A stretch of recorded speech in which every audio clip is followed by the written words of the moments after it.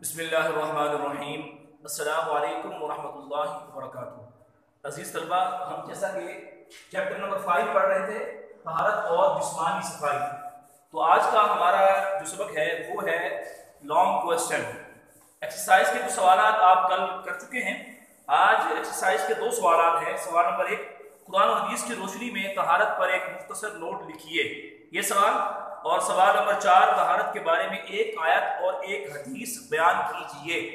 یہ long question board میں آتا ہوتا ہے، یہ بہت ہی اہم لانگ کوسچن ہے۔ کبھی اس انداز میں آتا ہے طہارت کے بارے میں ایک آیت اور ایک حدیث لکھیے، اور کبھی قرآن و حدیث کی روشنی میں طہارت پر ایک مختصر نوٹ لکھیے۔ یہ سوال مختلف انداز میں ہے لیکن اس کا جواب ایک ہی ہے۔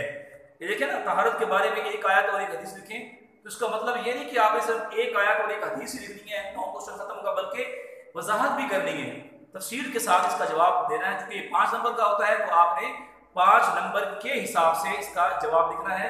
تو یہ دونوں سوال ہیں، اس کو آپ نے کیسے سالو کرنا ہے، یہ دیکھیں میں نے یہاں لکھا ہے۔ سوال ہے قرآن و حدیث کی روشنی میں طہارت پر نوٹ لکھیں، یا قرآن طہارت پر ایک آیت قرآنی یا ایک حدیث لکھیں۔ دونوں صورتوں میں آپ اس کا جواب یوں لکھیں گے۔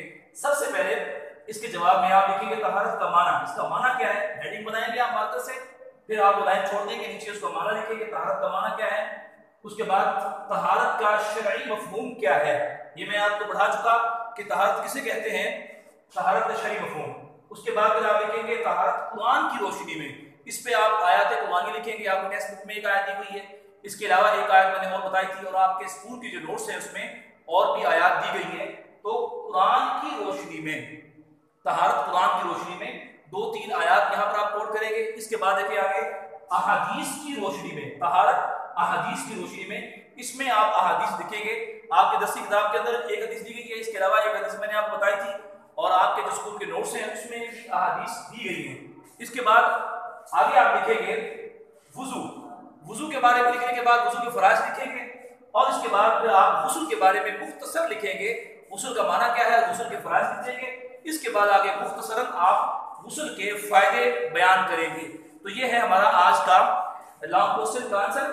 یہ ہم پڑھ چکے ہیں، قرآن و حدیث کی روشنی میں طہارت پر نوٹ لکھیں، اس کا جواب کیا بنے گا۔ آج کے اس سبق کے بارے میں کوئی کوسچن ہو، کچھ پوچھنا ہو، تو آپ واٹس ایپ کے ذریعے سے، ٹیکسٹ میسج کے ذریعے سے، یا کال کے ذریعے سے آپ پوچھ سکتے ہیں۔ اللہ رب العزت ہماری حفاظت فرمائے، آمین، بجاہ النبی الامین صلی اللہ علیہ وسلم۔